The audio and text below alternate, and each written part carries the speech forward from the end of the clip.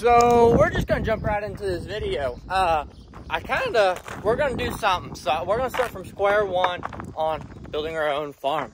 And I bought a hay mower, I bought a hay rake, and I bought a hay baler. And you know, we got waterways and things that we never really do anything with. So might as well make some money with it. So we're gonna take all this haying equipment that I bought, and we're gonna see how much money we can make with it. And maybe in a couple videos we can do some baler trading, some mower trading, some rake trading, and work our way up to new equipment. It's a new series on the channel I want to try out, and we're gonna see how far we can make it. But we got some hay ground, a couple acres, like 4 or 5 acres here and there, and then we got a bigger lake that we can do. So I'm ready to see how this all plays out and everything with tractor. And then we got this 4430 here that we can use too once the clutch gets put back in it, which I'd probably use this tractor on the baler, honestly. We're doing all square bales, so this tractor worked out pretty good on the baler. And then we're gonna use the 5100 probably to rake, or the 5400 to rake with, and then we'll use either the 5100 to mow with, just because it's a little smaller tractor, or vice versa. Be sure to stay tuned, watch this whole video. It'll take me... So I also forgot to mention, in Walker we have like 10 acres of just grass that we don't do anything with. So hopefully next year, since we're clearing it off this year, it has some trees and stuff in it. So hopefully next year we can actually take that 10 acres and put it in hay production and make some extra money. And then some of the neighbors around here, they have just little grass fields. So like a bale or two is a bale or two, no matter how you get the bale, or 2 bales, which that's, I'll probably sell them $7, make it cheap hay for people. People like cheap hay, because I know the square bale market right now is like $8 a bale here in southeast Missouri, where we are based out of. So I'm ready to try this out, start from square one on hay setup, and then work our way up until some new equipment, and hopefully everything pans out, works great. And so we got the baler. It's an old International baler. It's a 440, well, International 440 wire tie square baler, which baler works good, makes nice tight bales. I've seen it bale a couple times. It looks like, that's great. Didn't tie that bale, but this bale's tight. This bale, whew, one side isn't tight on that bale, but it does make nice even tight bales all the way across. I gave $1,000 for this baler, so that's $1,000 in debt we are, which we have 100 bales sold. And I told the guy, I was like, hey, I'll sell you the bales for $5 a piece. So as long as this thing makes 200 bales, this thing's paid for, because 100 bales at $5 a piece, $500, 200, that'd be $1,000. So then the baler's paid for, and we used the baler a little bit longer, and it's missing some teeth. But other than that, it was cheap. And next up, we gotta get a mower. I got a rake found, so we're gonna have a rake. Still trying to find a mower as of today, but we got the last piece of equipment first for some strange reason. But we're not gonna have this for long, because my plan is once we make enough money, we're gonna sell this baler, buy like a John Deere or a New Holland Hayliner, and get a different baler for next season.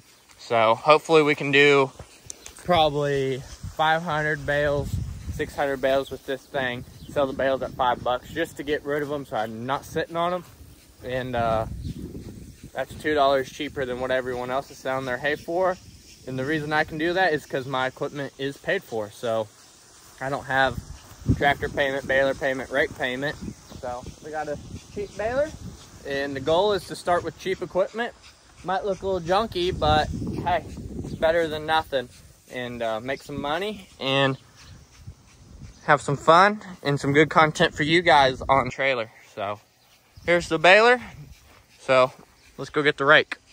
Actually, or the mower. Let's go get one of them. So we got a hay mower, and the hay mower's on the 5200. It's a 9-foot ideal disc mower. So if you guys are wondering if a little 5200 can pull a 9-foot disc mower. It can. I used it last night. Had to work some bugs out of the mower, but other than that, mower works. So we're gonna go down to a waterway in front of the house. It's nice and thick, and let's go mow it. Ooh. I need to take tractor out of gear. Third gear. Third gear. Let's roll.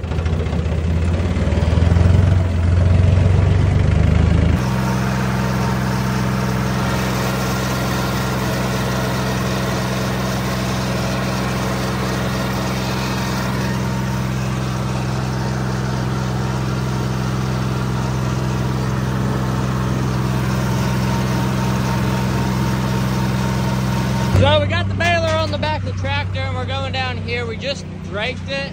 I forgot to film when we raked it, but the baler's already kicked out. So when we get down there, we just gotta let the pickup head down. Well, I don't really want to run over the... Oops, my bad. But all we gotta do is let the pickup head down, and then we should be able to turn on the baler and go to town on baling some hay. So hopefully, if everything works out, the baler will work and tie bales, and we will be in business. So let's get down there to where we gotta pick up some hay at. So here's our windrow. It gets bigger the farther up you go. Right here was a smaller, poorer area, but that's where we first started to bale at. So now we're gonna come over here to this, which this is a two-hand job, but you take this. See if we can do it one-handed, and then you let it down, and it is very slow. So let's go get the pickup head down. The pickup head down. So I guess the next step is to start rolling up this hay here into square bales. I don't know if the square bale is going to tie or not, so hopefully it does. The kid who I bought it from, he tied a bunch of bales with it, and still got some bales in it. Then he bought a hay liner. So hopefully this baler works really good so we can make our money back on this baler. But now we got all the bales sold already. So let's mow this one windrow. It's been slow.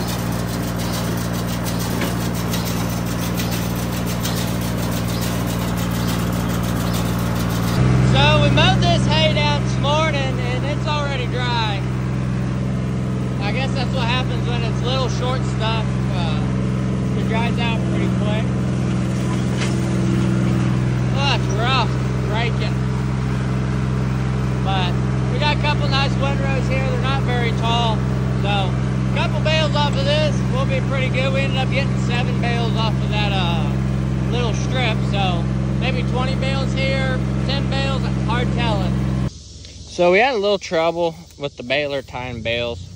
Like this bale's loose, but I'm gonna get Landon over here, and he's going to put the tractor in the yard, and then we're gonna refeed this bale through the baler.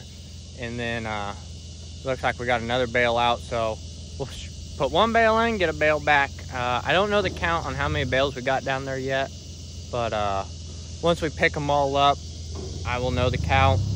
I'm gonna guess around 50 bales so far, 45, 50 bales so far. So once I know the count of how many bales we got off of that little half acre, I'll let you guys know. But we got another waterway to do tomorrow, and then after that waterway, we are done for a little bit. I gotta find some more hay ground, but trust me, I'll find some more hay ground, and we'll just keep on baling these bales up.